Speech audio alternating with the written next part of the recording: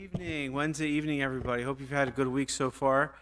And for those of you joining us online, would you please stand? We're going to sing a song about marching to Zion. We're going to Jerusalem, and every day that we live, we're getting closer and closer to the city, right? And so this song talks about that. We're marching to Zion.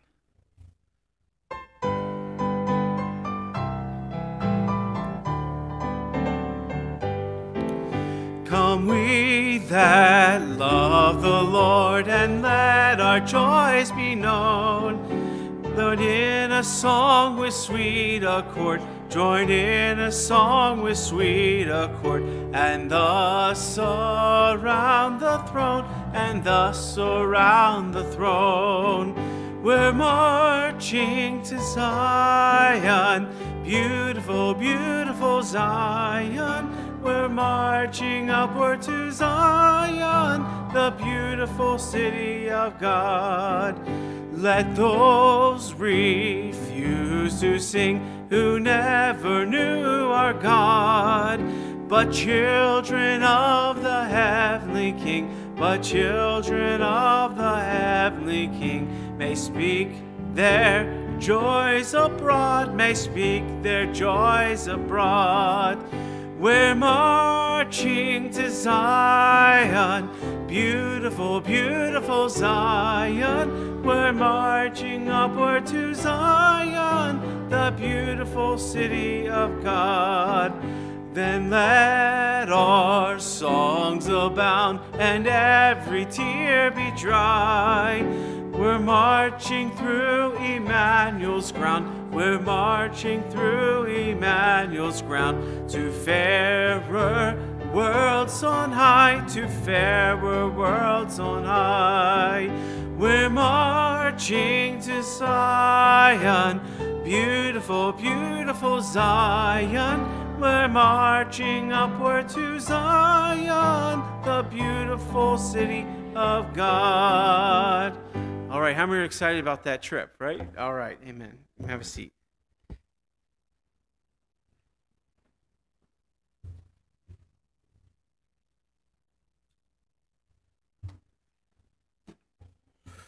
All right, well, good evening,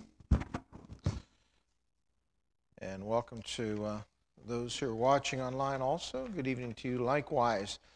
All righty, if you're in the auditorium, we have a new little prayer list we'll be giving out every week. It's just a little half sheet like that, and we're going to go back to bulletins also, and they'll be a little smaller, just a sheet, half sheet like this also.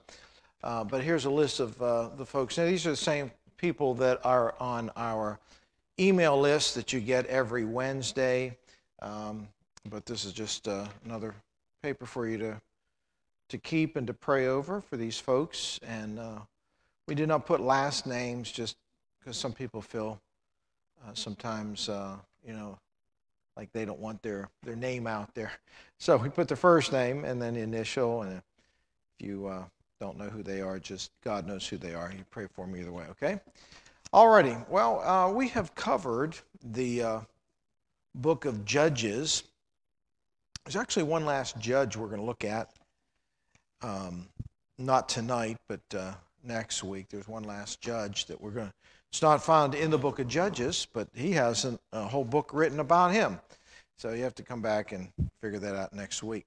Alrighty, but we're going to go to the book of Ruth tonight. So the book of Ruth is right after Judges.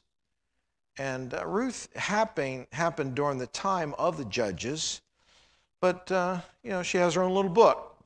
The last couple of weeks we looked at a couple of really strange, tragic, horrific stories. As I described them, they were PG-13. Last week we saw a Levite that his concubine was abused and by some man, and so he cut her up and sent her out to 12 different tribes, 12 different areas there. And there were some other strange stories. Unless you think that, the book of Judges is just about a bunch of strange stories with bad endings, there's the story of Ruth, and it's a great story. And it would have happened probably during the time of Gideon. So if you can kind of go back to, in your mind, when as we looked at Gideon. If you remember, Gideon had a issue with the Midianites coming down every year, and they would take the crops that the people had worked hard at cultivating. And this happened for 7 years, and God finally raised up Gideon, and we know the story of Gideon, don't we? We hope you remember that one. But Gideon took his 300 men after he started with, of course, a lot more than that, as he started with 32,000 and whittled down to 300, and he took on 135,000 Midianites, and God provided the victory. So during this time span would have been probably the time of Ruth, because there was a famine in the land, and because of the nation of the Midianites stripping the land and taking the resources, it left the people in very dire straits.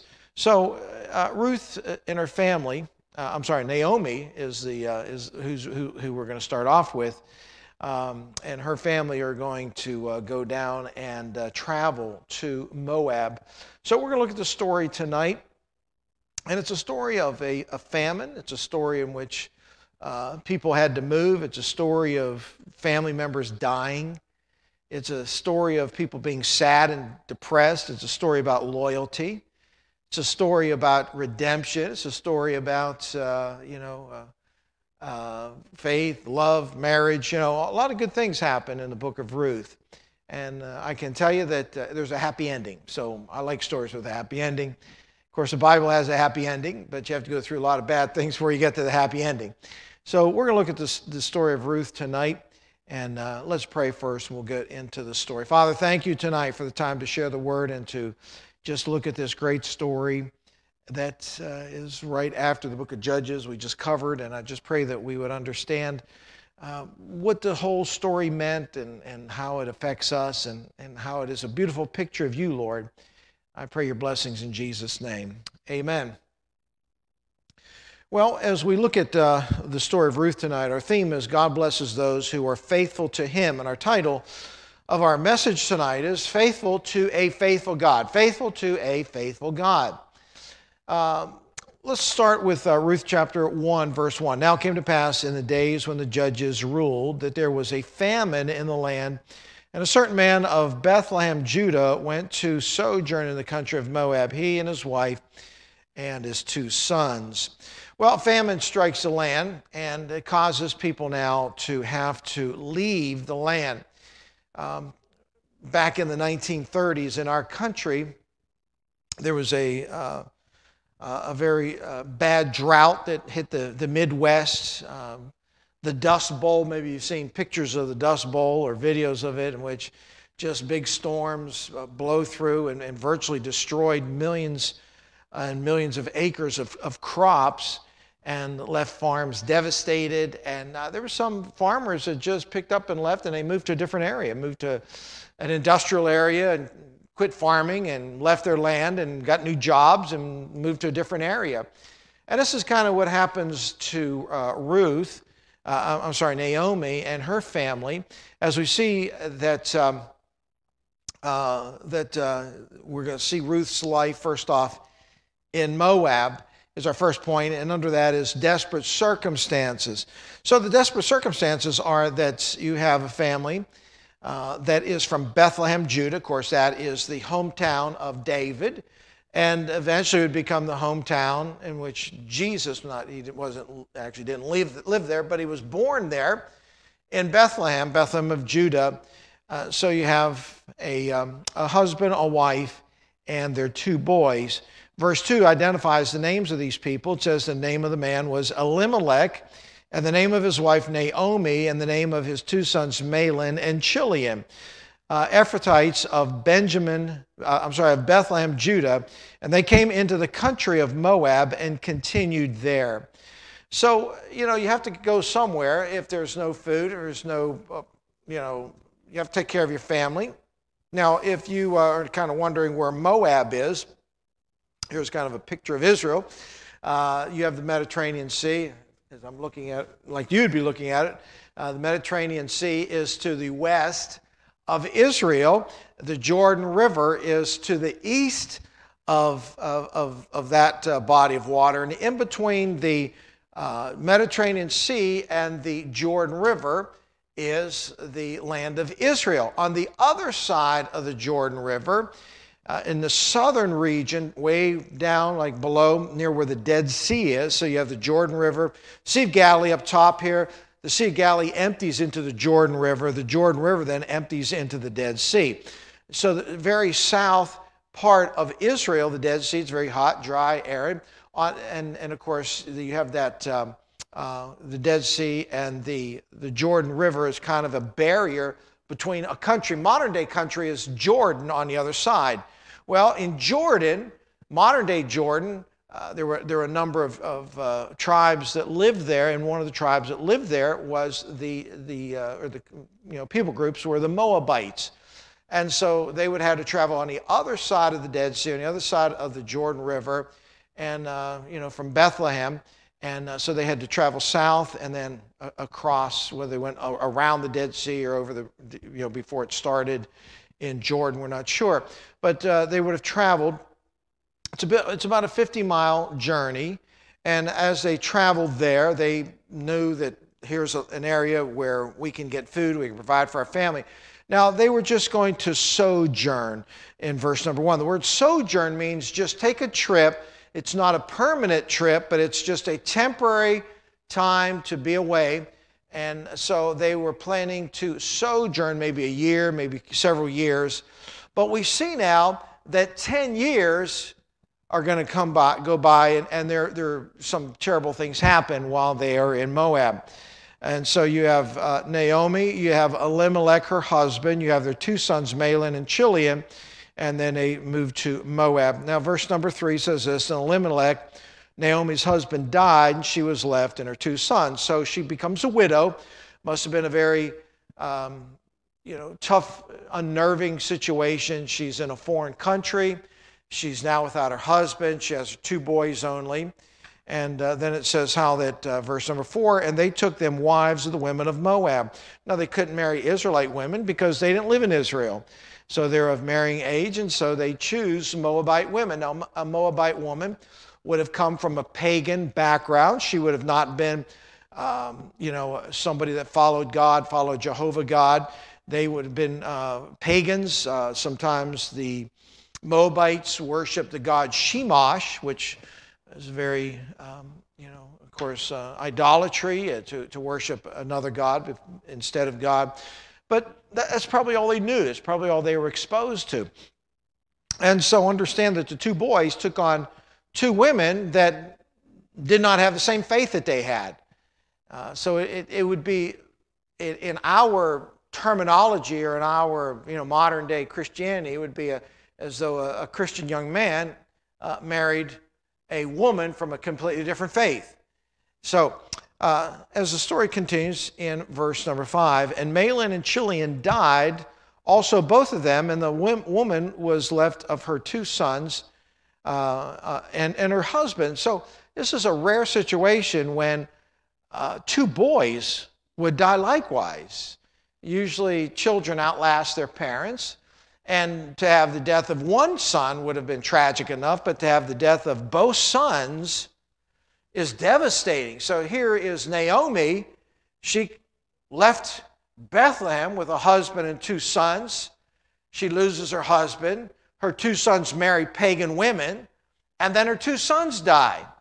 And I'm sure that this was now as we mentioned in our point, it's a desperate circumstance. She's all alone now. She's all by herself.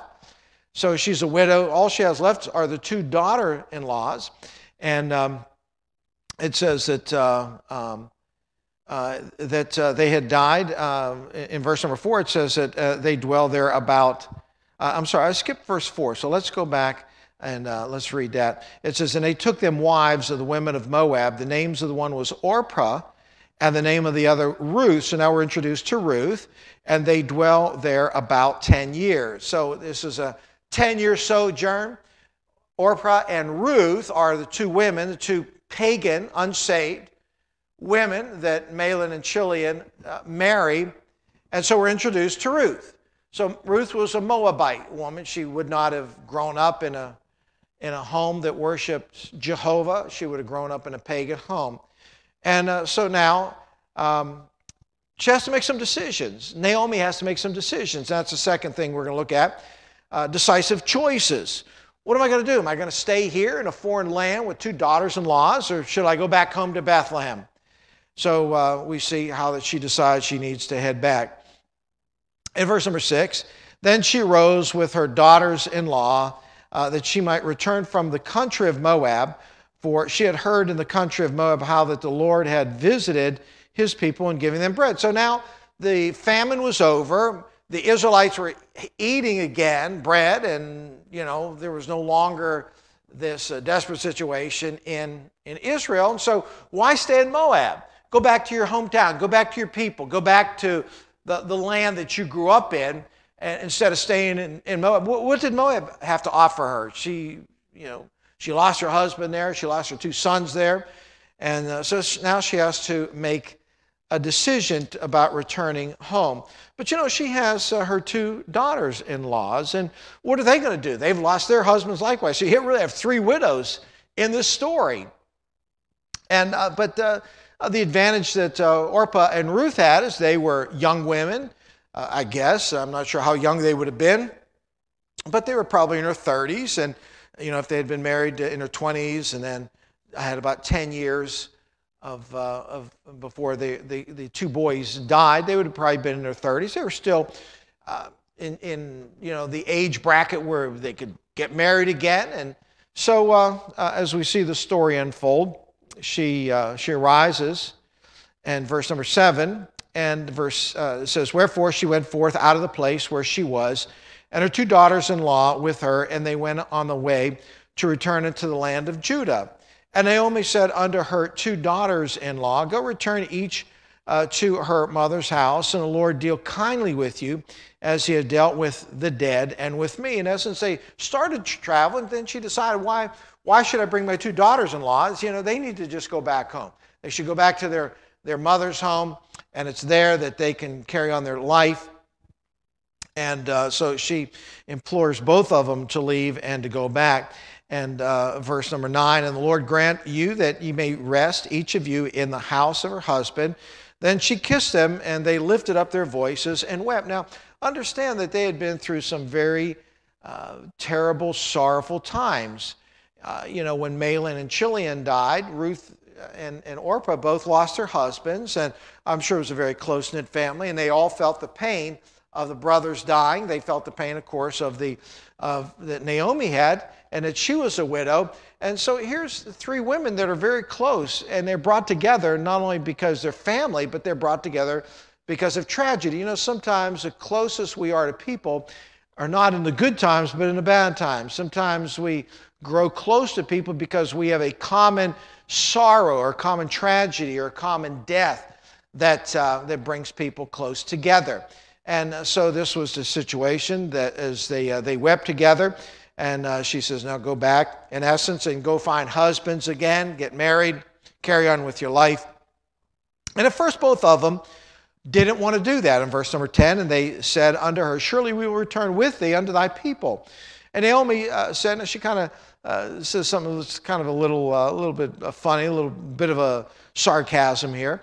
And Naomi said, turn again, my daughters, why will ye go with me? Are there yet any more sons in my womb that may be your husbands? Turn again, my daughters, go your way, for I'm too old to have a husband. If I should say I have hope, if I should have a husband also tonight and should bear sons, would you tarry for them till they were grown? Would you stay for them from having husbands? Nay, nay, daughters, my daughters, for it grieveth me much for your sakes that the hand of the Lord has gone out against me. And so understand what she says. I don't have any more kids to bring forth.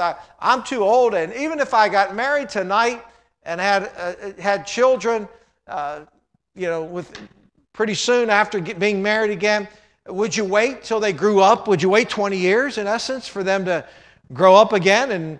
And so, the message was, I have nothing to offer you. I'm not going to bring forth any more sons. Go home, find yourself, and that's a reasonable thing to tell the daughters-in-law, isn't it? There's no sense dragging them to Israel. There's no sense them going there and, hoping and waiting, something would happen there. And so now these two daughters-in-law, they have to make a decision. What are we going to do with our lives? Are we going to stay loyal to our mother-in-law and travel with her? Or are we going to go back and to our own mothers and find happiness with another husband? And so we kind of have a split decision. The two daughter-in-laws differed on what they want to do. And by the way, there's no right and wrong in this situation. To go back is fine, or to stick with Naomi would have been fine likewise. It's just a matter of choice. But as we see now, you have two women, and one is going to return, and one is going to stay. As we see the story in verse number 15, it says, or 14, and they lifted up their voice and wept again. And Orpah kissed her mother-in-law, but Ruth clave unto her. Evidently, Ruth was closer to Naomi than Orpah. She couldn't bear the thought of leaving her. She'd actually become a mother. Sometimes in this particular case, she was closer probably to her mother-in-law than she was to her very own mother. There are times in which there's a closer relationship to an in-law or to a mother or father. Mother or father-in-law becomes like your own personal mother or father. And this is what she wanted to stay with Naomi. She didn't want her to leave. Now, it could be that she felt terrible for Naomi. It could be she didn't want her to go back by herself. But I think she just had this genuine love for her mother-in-law, and she just wanted to be with her, and she wanted to go wherever she would go. So they had a decision to make, and they made two separate decisions. So verse number 15, and she said, "Behold, thy sister-in-law is gone back unto her people and unto her gods." Notice, unto her people and unto her gods, plural. So they were a pagan society, and even though Naomi was from Israel and worshipped the Jewish faith, the two daughter-in-laws evidently held on to their paganistic practices, because she said, "Go back to your mother," like your other sister-in-law did, "and to their gods." So they worshipped a number of gods. "And return thou after thy sister-in-law." And verse 16, and Ruth said, "Entreat me not to leave thee, or return from following after thee. For whither thou goest, I will go, and whither thou lodgest, I will lodge. And thy people shall be my people, and thy God shall be my God." Now, this is the key verse of Ruth. Ruth makes a tremendous statement here, where she begs Naomi not to tell her to keep going back home. And notice what she said, because she's going to have to travel from her country now to a different country. Naomi had traveled from Israel to Moab. Now, Ruth would have to travel from Moab to Israel. She would have to go to a land she never was in. She would probably have to learn a language that she did not know. She would have to learn a people, be involved in a people society or culture that she was not familiar with. And so she makes a proclamation here that wherever you go, I go. I'm staying with you. So the bond, the love, this is a precious story because it shows the depth of love. That she was willing to leave her land. She was willing to leave her family. She was willing to leave really her religious upbringing. And everything was going to change, and it changed because of her love for her mother-in-law. And it tells you something about Naomi. Naomi was probably a godly woman, a great example, probably a woman of compassion, a woman that she looked up to, she revered, she respected. Maybe she wanted to be like her, a woman that was strong, maybe in the midst of losing her husband, losing her sons. And so she is someone that Ruth just idolizes to the point where she says that I'm going to go where you go, wherever you lodge, wherever you stay, I'm going to stay there. And your people, the Israelites, are now going to be my people. I'm no longer going to be considered a Moabite. I'm going to go and allow your people to become my people now. Sometimes people go to another country And they don't really get immersed into that culture. They don't really, become part of that people group. They're still kind of outsiders. But this is not what Ruth was all about. And then finally, she said, thy God shall be my God. Ruth had an upbringing of paganism. She had not worshiped Jehovah God. And so she has a conversion here. And it shows you the power of the witness and the testimony of the type of person that Naomi was. It's kind of interesting when we try to share the gospel with people. And, sometimes people evaluate the gospel based on us. And, they see what kind of person you are. And if you're a mean, nasty, disrespectful, and, type of person that people don't want to be around, and then you start preaching about Jesus to people, they think, well, Jesus evidently didn't do anything for you. I don't see anything good about you, so why should I follow what your belief system is? But on the other hand, when you see somebody displays the fruit of the Spirit, love, joy, peace, long-suffering, gentleness, goodness, kindness, meekness, faith, all these wonderful things that flow out of your life, the people see that in you. And sometimes that's what attracts them to the gospel. Yes, they hear about Christ. Yes, they hear about how that He died for our sins. But people today can't see Jesus. All they can see is Jesus through you. People can't see your faith, can't see the God that you're talking about. But when you display God-like characteristics, they get a little vision of what God is all about. So maybe our most effective way of reaching people beyond just preaching to them and talking to them all the time is to be more like Christ, to have a type of testimony and a walk with the Lord that attracts people, that they want what you have. They want the joy you have, the peace that you have. Maybe she watched as her mother-in-law went through the tragedy of losing her husband and her 2 sons, and yet she was still didn't curse God. Sometimes people, in the midst of suffering and pain, they blame God. It's God's fault. Why did God take away my family? Why did God take away my husband? Why did God take away my boys? And sometimes in the midst of tragedy, people become bitter. And, so now, who wants to be involved in a faith or religion that can't get you through hard times? And so I think Naomi showed that no matter what happens, that her God is good and her God is faithful. And her testimony was one of such a radiance of the grace of God that it enabled her daughter-in-law Ruth to want to follow her and be with her and even take on the same God that she had.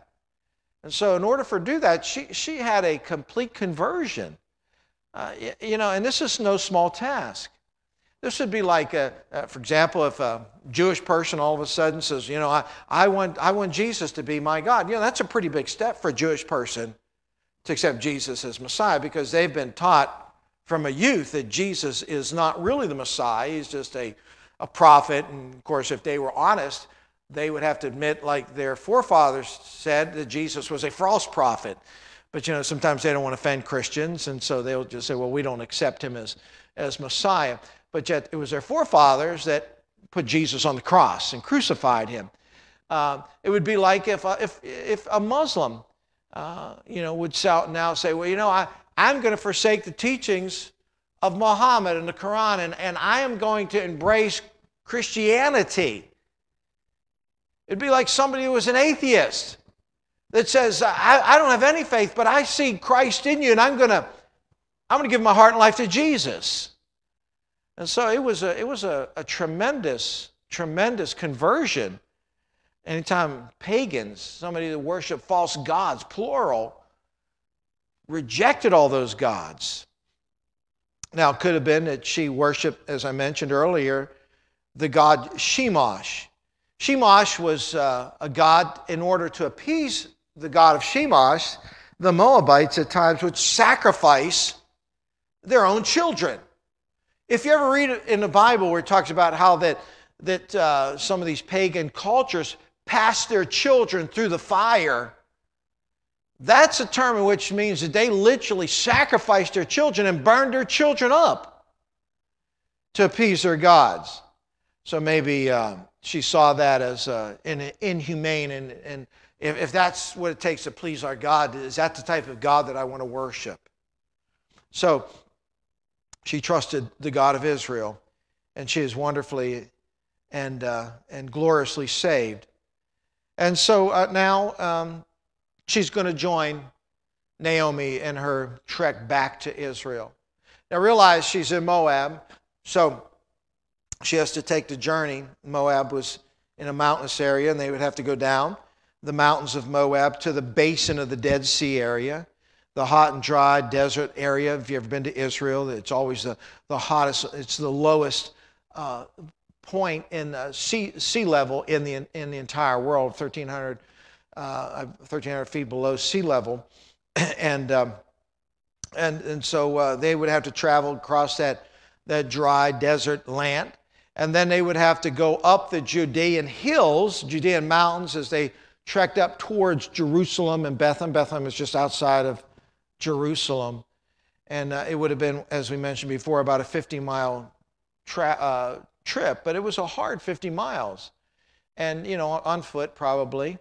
But they returned to the little town of Bethlehem. Now, the significance here we're going to see is that Bethlehem is going to play a role in this whole thing, as we're going to see later on.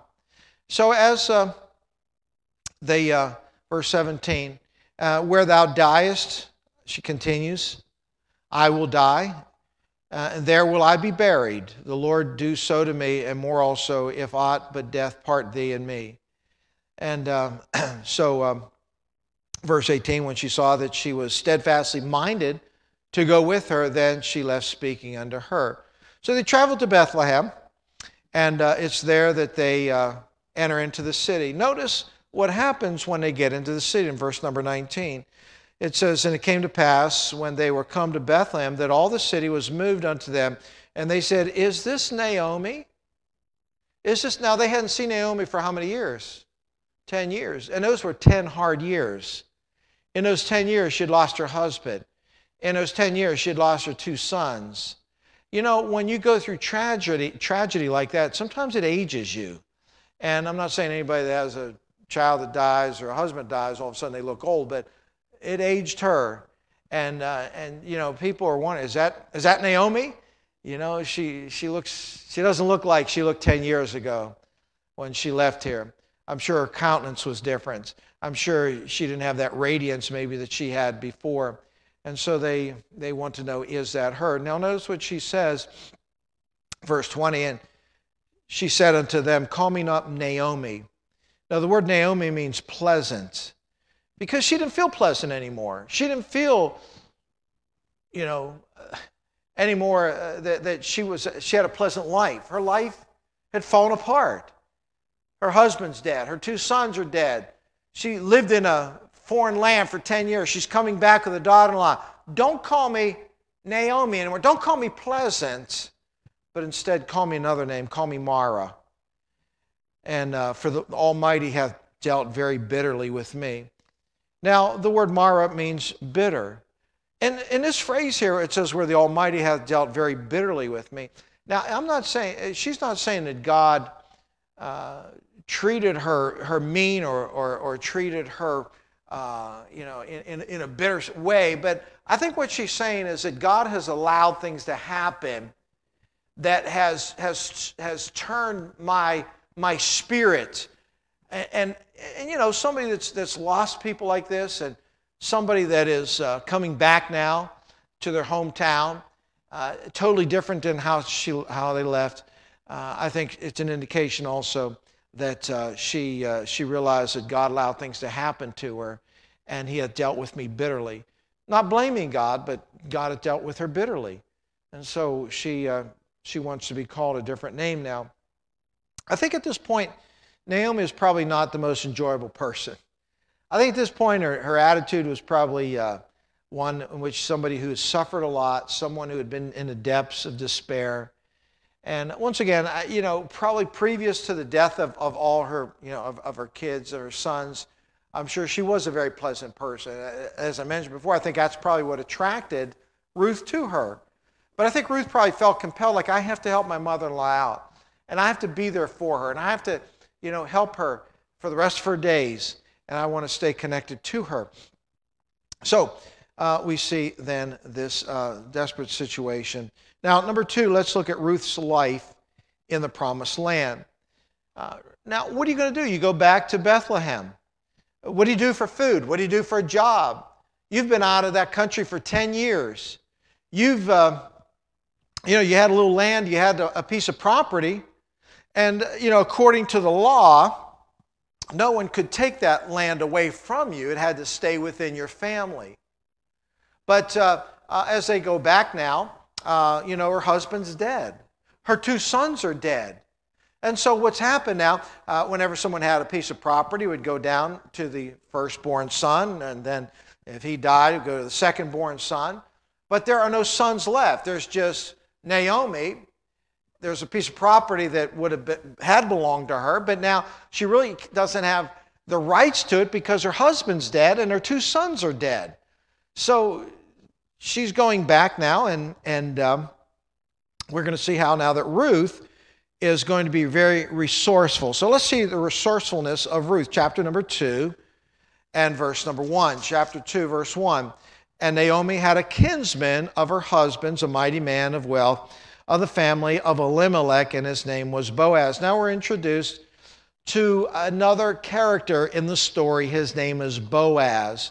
Boaz is a kinsman. A kinsman means a relative. So this is a relative of her husband's, and a very rich man, and he owns property, and he has great wealth, and his name is Boaz. And verse number 2, and Ruth the Moabitess said unto Naomi, Let me now go to the field and glean ears of corn after him, in whose sight I shall find grace. And she said unto her, Go, my daughter. Now it made sense that they were going to go to Boaz's field because he was a relative.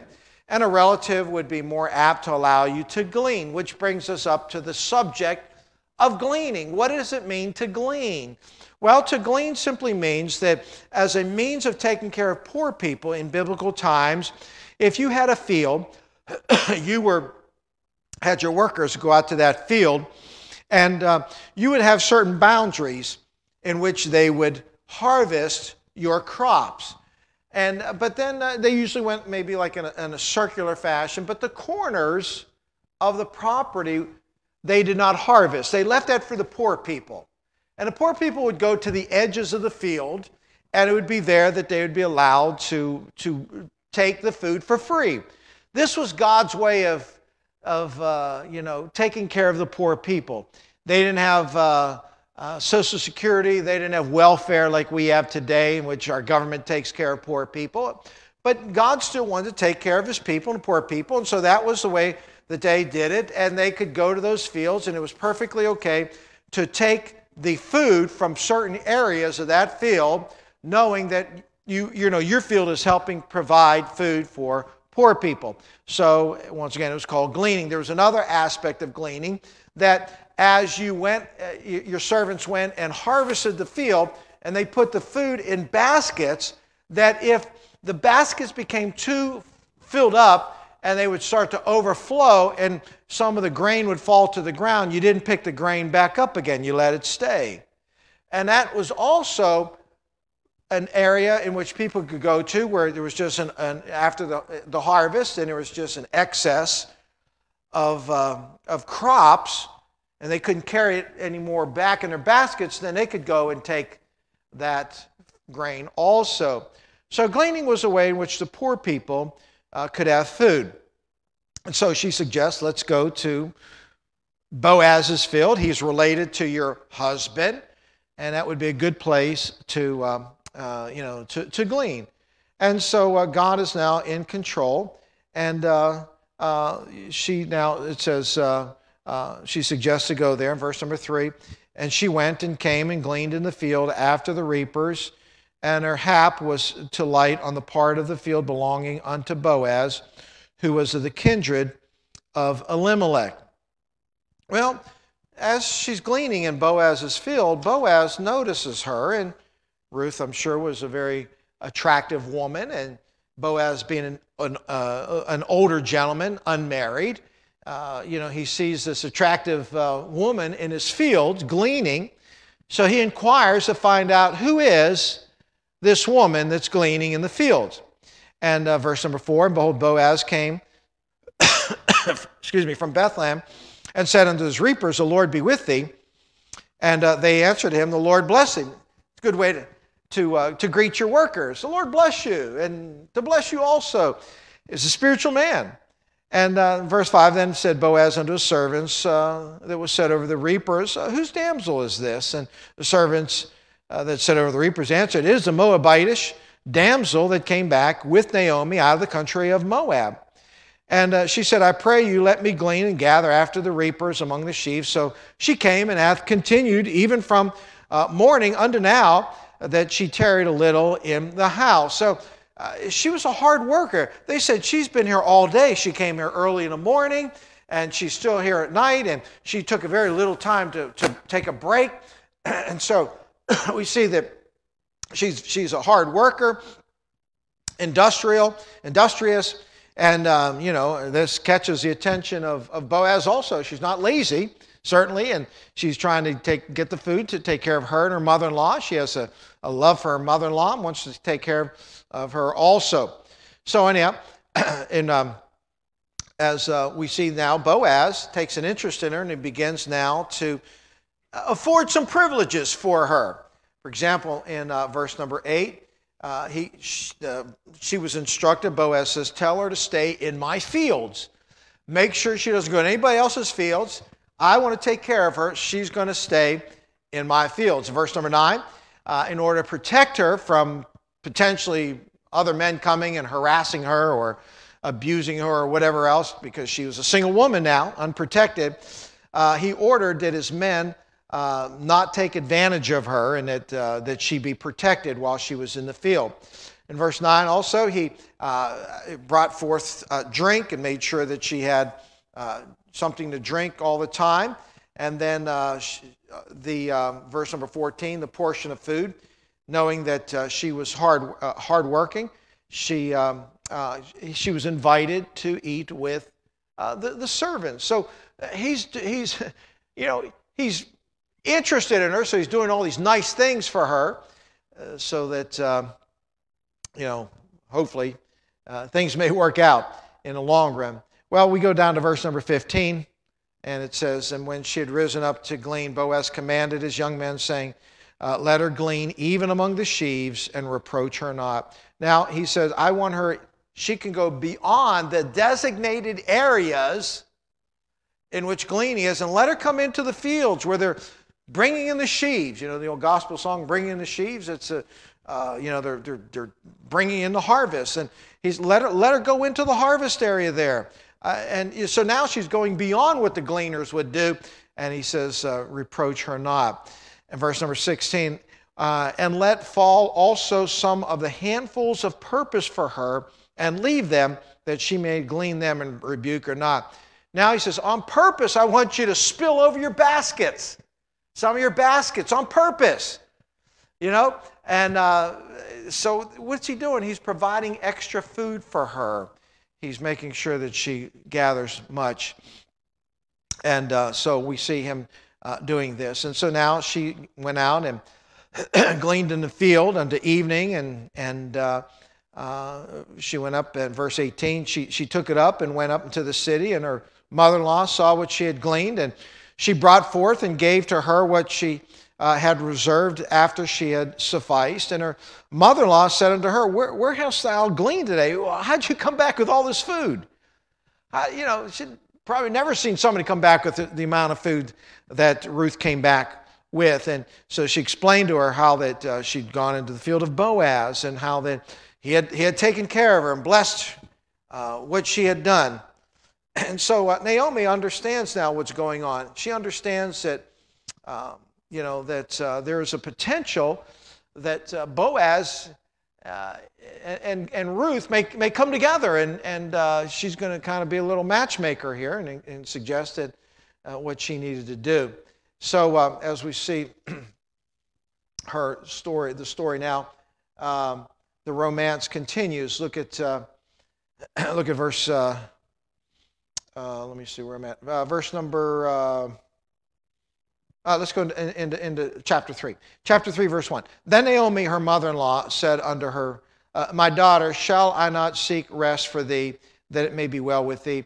And now is not Boaz of our kindred, with whose maidens thou wast? Behold, he winnoweth barley tonight in the threshing floor. Wash thyself therefore, and anoint thee, and put thy garment down, put thy raiment upon thee, and get thee down to the floor, but make not thyself known unto the man until he shall have done eating and drinking.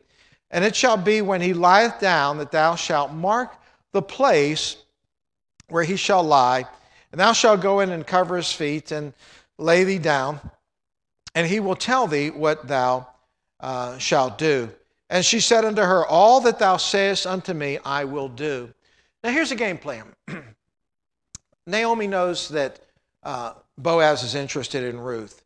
Boaz is a relative of her husband. And according to Old Testament law, Boaz potentially could be the one who purchases or buys back the property that had belonged to Elimelech, her father-in-law, and to Naomi, her mother-in-law, and to Mahlon and Chilion. And so this property had kind of gone into like a bankruptcy or a receivership type of situation. And so therefore, whoever owned it, if a kinsman had the right, he could purchase the property back so that the property stayed within the family's name. You could not, you couldn't trade property or sell property and move, like we do. If you live in a house and you want to move to a different town, you can do that, and there's no laws that say you can't do that. But in the times of Israel, the land that was given unto you remained in your family. You didn't sell it, you didn't trade it, you didn't move away. Now, of course, they moved away to Moab, but it was a sojourn, meaning that we're going to come back. And so now she understands that if Ruth and Boaz could get married, Boaz could be a kinsman redeemer, meaning that he would have the right to purchase the land that already had belonged to them at one time before they moved to Moab, so that it would stay in the family. And so the game plan was this. She said he's going to be threshing wheat, and after that they're going to be, they're going to have a dinner, they're going to eat, they're going to drink. He's going to go to bed, and I want you to mark where he's at, and then you are going to go in at night, you're going to uncover his feet, and you're going to lay over top of his feet. Now that sounds kind of weird to us, doesn't it? Like, what's that all about? Is that a PG-13 thing? Is that she's making some advancement upon him? And it's not. It's nothing like that. And what it is this was a method or a symbol in which she was expressing a desire that he would marry her. He would marry her. So she's not making some sort of sexual advancement to him, but she is, the uncovering the feet was just a symbol to lay down his feet. She was identifying that she was available if he would marry her, and that because of being a kinsman, that he was from their family. So it's kind of it's kind of strange. But anyhow, look at verse. So she does that. So she goes out, and Boaz is now eating, and he's drunken. He's not drunk, but he eats and drinks. And then she went in and she uncovered his feet and she laid down. And verse number 8, and it came to pass at midnight that the man was afraid and turned himself, and behold, a woman lay at his feet. He's wondering, he was asleep when she came in, and now he turns over. What's this woman laying on my feet? Didn't understand what was going on. Verse number 9, he said, Who art thou? And she answered, I'm Ruth, thy handmaiden. Spread therefore thy skirt over thine handmaiden, for thou art a near kinsman. Now, what does this mean? Spread your skirt over me. And this comes from, once again, the Old Testament law, that this simply meant that protect me, in essence, would you marry me? It's kind of a proposal is what it is. And if he would become her protector, meaning that he would cover her. He would be her covering. And so it symbolized that, to put the skirt or his garment over her was a symbol that he would be her protector. He would cover her. He would in essence marry her. So it's a strange proposal, I know. It's an odd way of doing things. But in our day, the guy usually buys a ring and he finds a romantic time and he kneels down before his, hopefully wife-to-be and proposes to her, and she, oh yes, thank you, and they get married and they live happily ever after. But they did things a little bit different here, and as it was the law, if you had family members that, for example, if a man had a brother and this man died, and his brother was unmarried, his brother would have the first right to marry the widow. That's why, if you remember when Jesus was asked the question, what happens if there's 7 brothers, they all die, and a woman married all 7, one after the next, after the next, after the next. So when they got to heaven, who's going to be her husband? And it's kind of a complicated situation. Jesus said, none of them. That's not what heaven's all about. And so this was a situation here that Boaz was eligible to marry her, to keep within the law that, she's a widow now. So here's the story, though. So he indicates his willingness to marry Ruth by performing the deed of just, placing his garment or whatever over her. And so he's honored and flattered that she would want to marry him also because he's an older man. And so, but there's a problem. And verse number 11, he says, and now, my daughter, fear not, I will do to thee all that thou request, for all the city of my people doth know that thou art a virtuous woman. And now it is true that I am thy near kinsman, howbeit there is a kinsman nearer than I. So there was somebody else that was closer to Elimelech, and he would actually be the one that would have the first right to marry Ruth. Now, in marrying her, you would have to pay for her field, pay the redemption of whatever the field had gone into some receivership, whoever owned it at that time. And so he says, I need to find out first if this man is interested. And so he does some investigating, and he meets with this man that is the nearer kinsman. And it's there, and we go into chapter number 3. We see redemption. Under that, redemption through Boaz. In chapter number 4, so he goes down and he takes 10 men with him, and he sits down with the other kinsman, the other relative, his relative, that was closer to Elimelech than what he was. Because this man would have the first rights to marry Ruth, and then in marrying Ruth, he, of course, could inherit that property also and pay whatever it was. And so he meets with this man, and he wants to know if he's interested in taking on Ruth and the land. And the man basically says that he cannot afford marrying Ruth. He cannot afford marrying her, and then if he got married and they had a child, it would mess up things for his son and his inheritance. And so he chooses to decline the offer. So now, because he declined, and then what they would do is, in verse number 7, they had to symbolize that. It says, now this was the manner in former time in Israel concerning redeeming, concerning changing, for to confirm all things, a man pluck off his shoe and gave it to his neighbor, and this was a testimony of Israel. So, once again, another odd thing. So they would come together and to prove that I do not want to take this property, and you can have Ruth. And the guy had to take off his shoe, and the right shoe, and he had to put the foot upon the land. And So the act of taking off his shoe was a symbol that he was now ceding his rights of possession, meaning that I do not choose to take this land. So he had to take off his shoe, symbolizing that, and it was a done deal, you know. So anyhow, once again, these are just customs that they did, but it was important for them to keep their customs. So now this gives Boaz an opportunity to marry Ruth and to purchase the field. And so now before all the elders, verse number 9, Boaz said unto all the elders and to all the people, you are witnesses this day that I have bought all that was Elimelech's and all that was Chilian's and Malian's of the land of Noemi, Noemi. Anyhow, let me move on. I'm getting tongue-tied here. Anyhow, verse number 10. Moreover, Ruth the Moabite is the wife of Mahlon, have I purchased to be my wife. So he pays for the property, he pays for her to become his wife, and they get married.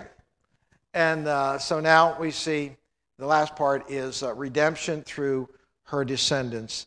So now as they get married, God works out this beautiful relationship, and you know, God took a tragedy and turned it around for good. Naomi now is pleased that, you know, her daughter-in-law has married Boaz, and so now Naomi in verse number 14, and the women said unto Naomi, blessed be the Lord, which hath not left thee this day without a kinsman, that his name may be famous in Israel. And he shall be unto thee a restorer of thy life, and a nourisher of thine old age. For thy daughter-in-law, which loveth thee, which is better to thee than 7 sons, hath borne him. And so the women are praising Naomi. And I love this, the verse there where it says that he shall be unto thee a restorer of thy life. Remember, she came back, she was bitter. Don't call me Naomi anymore. That means pleasant. I'm bitter. Call me Mara. But now, what God has done is that he has restored her in her old age. She's happy again. She's encouraged again. She's lived up. Now, she's not going to get married again. She's not going to have children again. But yet, she can, through the life of her daughter-in-law now, see God do a wonderful work. And so she brings forth a child now. Naomi took the child and laid it into her bosom and began to nurse into it. And the women, of her neighborhood gave it a name, saying, there's a son born to Naomi. Of course, it was Naomi's son, but Naomi was the grandmother. And they called his name Obed. He is the father of Jesse, the father of David. So her son, Ruth's son's name was Obed. Obed grew up. He had a son named Jesse, so Jesse would be her grandson. And then Jesse had 8 sons. One of them was David. So that would make Ruth the great-grandmother of David. David was born in Bethlehem. David becomes the king of Israel. Jesus is now going to come through the lineage of David. So Jesus came through the lineage of a Moabite woman by the name of Ruth. And so did Jesus have some Gentile blood in him? Yeah, he did. He was not, he wasn't 100% Jewish because, we see here now that the great-grandmother of King David was a Moabite woman. And what a beautiful story then, redemption through her descendants. This is a picture then, of course, of God's redeeming love. Naomi was bitter. Naomi had lost everything. Naomi thought her life was over. She had nothing to look forward to. But God sent a kinsman redeemer. In our life, sometimes people go through life and they have nothing to look forward to. Life has beat them up. Life has not been good. But God in His mercy always sends the kinsman redeemer. Now, personally, our kinsman redeemer is the Lord Jesus Christ because He had to purchase us at Calvary. And that's exactly what Boaz did. He had to pay to marry Ruth. He had to purchase not only her, but the property. And that's what Jesus did for us. He bought us back. We were in sin. We were away from God. And He purchased us with His precious blood. And He redeemed us. And He bought us back. And now we belong to Him. Just like Ruth belonged to Boaz, and the property belonged to Boaz, so it is. We belong to Jesus, our kinsman redeemer. So what a beautiful story of redemption. What a beautiful story of what God does for us. He takes our broken lives, He takes our sinful lives, and through Jesus redeems us and restores our life and gives us a new life in Christ. Well, it has a happy ending, does it not? Well, I'm glad one of these stories has a happy ending. And once again, in all the terrible stories we read about judges, it was good to see God still alive and working and doing a good work. So let's pray. Father, we thank You tonight for this time to share the story of Ruth. I pray that it was an interesting story, and certainly probably most people had heard some of the story, if not all the story, but we see how Jesus, You are our kinsman redeemer. You purchased us at Calvary. You bought our salvation. We thank You for that. Bless now, Father, this beautiful story, and may we learn and always be reminded that even when our life gets out of sorts and we may become bitter and we lose family or loved ones, that, Lord, You're still in our midst and You're still going to work all things together for good, and we thank You for that. So bless now our time together in Jesus' name. Amen. All right, well, thank you for being here tonight. Those who are watching online, we're going to say goodbye to you, and we're going to go to prayer with our folks that are here in our service.